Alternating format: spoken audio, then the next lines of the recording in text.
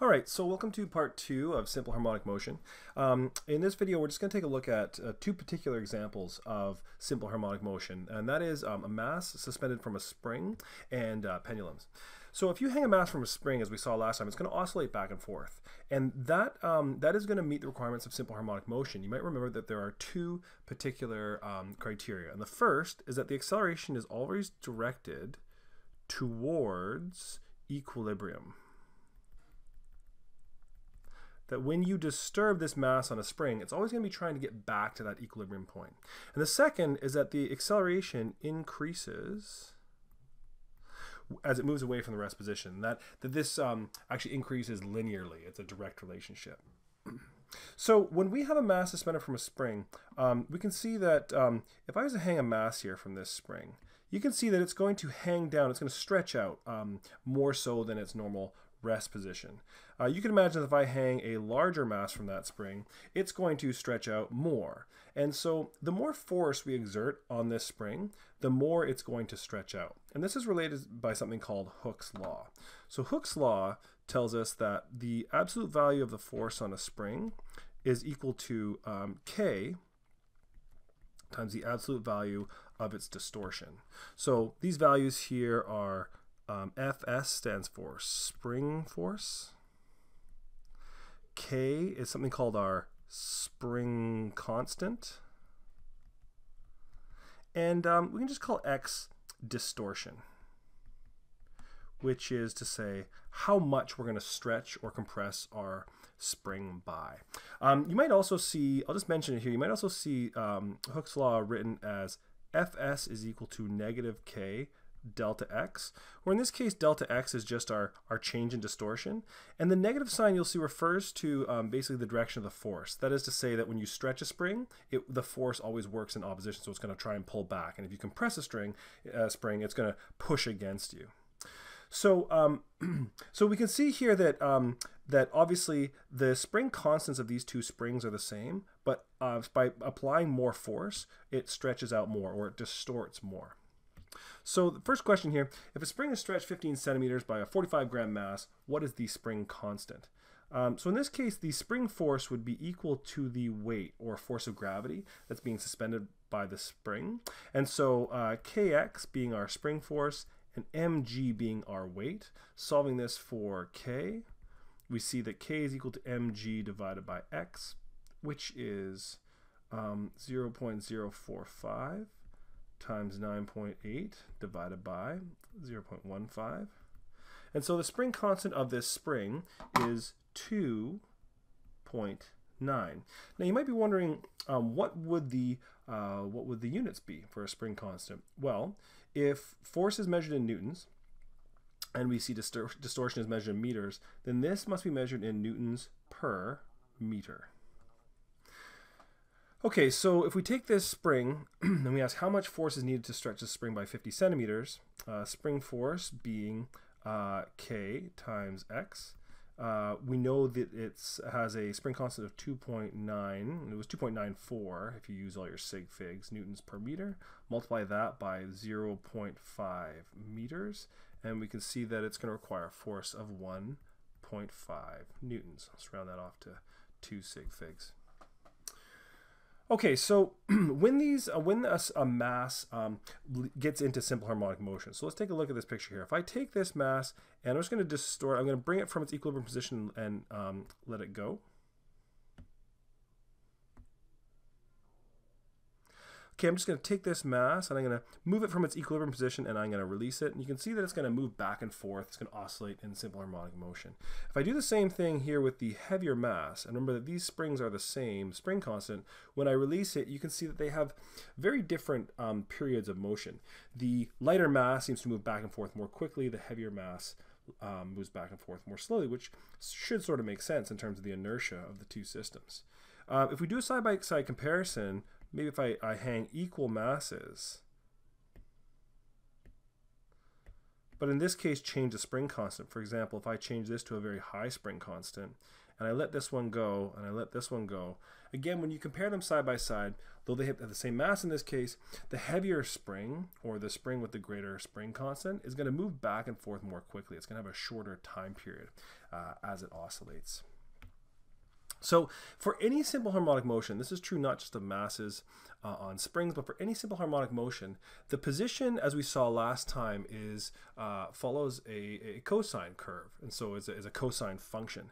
And we can say that the position is equal to a times the cosine of 2 pi times f times t. Now I know this is a little bit complicated, but if we break it down, in this case a is our amplitude, which is our maximum displacement from rest. 2 pi, we're well familiar with. The F here stands for frequency. And of course, T is time. So if we want to relate our position as a function of time, that's how we do it. As it turns out, the acceleration is equal to negative a omega squared cosine 2 pi f t. Now in this case, if you think to rotational motion, omega is something called the angular velocity. And this is something we'll explore when we get to rotational motion. But what I want you to notice is that the rest of these formulas actually look surprisingly similar. Now we're not going to go into the derivation here because to get from our position to our acceleration formula takes a bit of calculus, and I don't think we're going to do that today. But the point I want you to notice here is that the acceleration for anything in simple harmonic motion is just going to be equal to negative omega squared times x. And so we can see here that our acceleration is directly related to our change in position, and that's the key. Okay, so again, I'm not going to get into the derivation, although you could do it from this formula. If we're looking specifically for the period of an object on a spring, the period is going to be equal to 2 pi times the square root of m divided by k. And in this case, of course, m stands for our mass.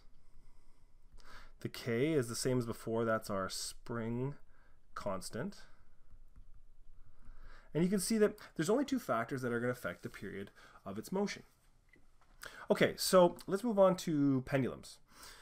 Now, pendulums are a little bit trickier because at first glance, they certainly look like simple harmonic motion. And you'll remember that there's two criteria for simple harmonic motion. The first is that it's going to accelerate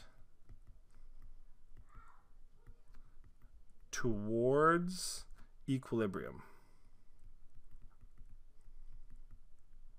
And the second one, as we just saw, is that the acceleration needs to be proportional to its displacement from equilibrium. So let's take a look at a pendulum and see if this matches up with our definitions. Now a pendulum, let's look at a quick example. If we take a pendulum like this one here, and I pull it to the side and let it go, you can see that I've got my equilibrium position here at rest, and if I pull it to the side, it's going to want to move back to equilibrium. And it certainly looks like simple harmonic motion. It's certainly periodic, whereas this mass is trying to fall back to equilibrium, but it overshoots it and swings up to the other side, and so it swings back and overshoots it, and it keeps on going back and forth and back and forth. So it's certainly periodic motion, but as it turns out, it's not quite perfectly simple harmonic motion. Now let's take a look at the forces here. When I pull this mass to the side, there's a force of gravity pulling it down. And there's a tension force along the string which pulls up this way. Now you can see that those two forces, which are vectors, are not in direct opposition, and so of course they don't cancel each other out. And that makes sense because the pendulum is definitely going to accelerate back towards equilibrium. But you could ask yourself, what is providing that accelerating force? If I break this force of gravity into components, so I'm going to resolve these into components, which are, I'm going to say how much of this force is parallel to the line of the pendulum, and how much of it is perpendicular. So a certain amount of this force is directed perpendicular to that tension line, and a certain amount of this force is directed parallel. And I'm going to call this component Fg, perpendicular, and this component Fg, parallel. And what you'll find is if you compare the angle that the pendulum makes to its equilibrium position, that will equal this angle theta here in our vector diagram. So the point here to notice is that the tension in the string here is balanced by Fg parallel. So these two forces, this one and this one, are equal and opposite, and they cancel each other out. The restoring force is therefore equal to Fg perpendicular. And so as we pull this pendulum to the side, Fg perpendicular is going to vary with the sine of theta. And so you can see that it's not going to be quite a direct relationship. So the pendulum does not obey Hooke's law of proportional force. And so the pendulum is not technically an example of simple harmonic motion. However, if we look at a specific case where the pendulum, if we look at specifically small angles, so if we look at a theta that is less than 15 degrees, which is I pull the pendulum to the side, but not very much. Now 15 degrees is approximately equal to 0.26 radians. Now if you're not familiar with radians, you're going to need to do a quick review of that topic, but you might recall that 180 degrees is equal to pi radians. And so for small angles, less than 0.26 radians, the sine of theta is approximately equal to theta. So the restoring force in this case, Fg perpendicular, which is equal to mg times the sine of theta, is approximately equal to mg theta. And so for small angles, the force here is directly proportional to the angle that it makes from equilibrium. And therefore the pendulum exhibits simple harmonic motion for small angles only. Just as an exercise to sort of prove how this is a good approximation for small angles, let's consider this case here. How many radians is equal to 10 degrees? Well, 10 degrees multiplied by pi over 180 degrees works out to be approximately 0.1745 radians. And so what is the sine of this? What's the sine of 0.1745? Now make sure you're in radian mode when you do this, but when you put this into your calculator, it'll spit out an answer that says 0.1736. Now just take a look at these two numbers. You can see that for the first two sig figs, these numbers are identical, and really they're very, very similar. So it just sort of goes to show that for small angles, this is still a good approximation. So as long as the angle of the pendulum is small, the period of the pendulum is equal to t, which is equal to 2 pi times the root of L over g. And L in this case is the length, and g is the acceleration due to gravity.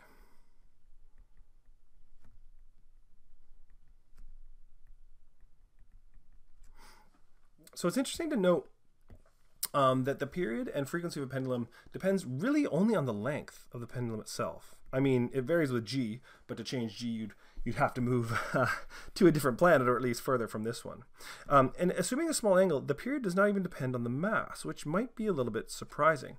But if we take a quick look here at this animation, let's say I've got these two pendulum here, and I'm going to change the blue mass to be much smaller than the red one, and I'm going to move it to the side, and just to release it, you can see that as they swing back and forth, no, the different masses don't really seem to affect the period.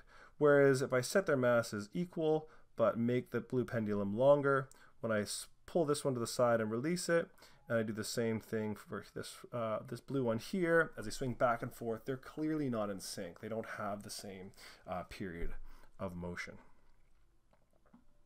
So a pendulum of length 0.5 meters and a mass of 1 kilogram and a displacement angle of 12 degrees has a period of 1.4 seconds. If the length is doubled, what would the new period be? Well, you'll recall here, so this is an example of solving proportionally. So I'm going to say, okay, that my first time period is equal to 2 pi times the square root of L over G. And so what happens here is I'm going to create a second pendulum, which is identical to the first, but I'm just going to I'm going to double the length. And so I'm going to solve this proportionally. I'm not actually going to put any numbers in here, except that I know that T2 is going to equal 2 pi times the square root of 2L over G. Now I'm just going to rewrite this and try and get this in terms of T1. So I could write this. I'm going to take this little square root 2, and I'm just going to move it out to the front here. And so I'm going to rewrite this like this. It's like the square root of 2 times 2 pi square root L over G.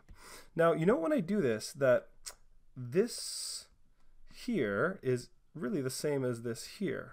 And you can recall that we said that T1 was equal to 1.4 seconds.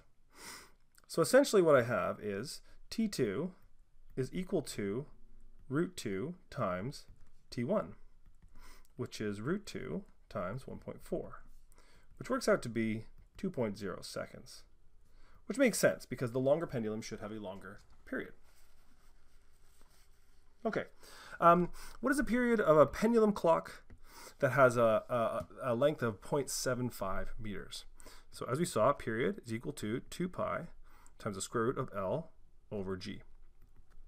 And so that's 2 pi times the square root of 0.75 meters divided by 9.8.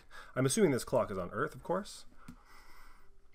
And so this works out to be approximately 1.7 seconds. All right, now this last example here. Suppose that the pendulum of length 0.5 meters has a period of 1.2 seconds. What is the value of G? And so basically for this pendulum, let's see if this is on Earth. T is equal to 2 pi times the square root of L over G. Solving for G, I can move 2 pi to the other side. T divided by 2 pi is equal to square root of L over G. I'm going to square both sides.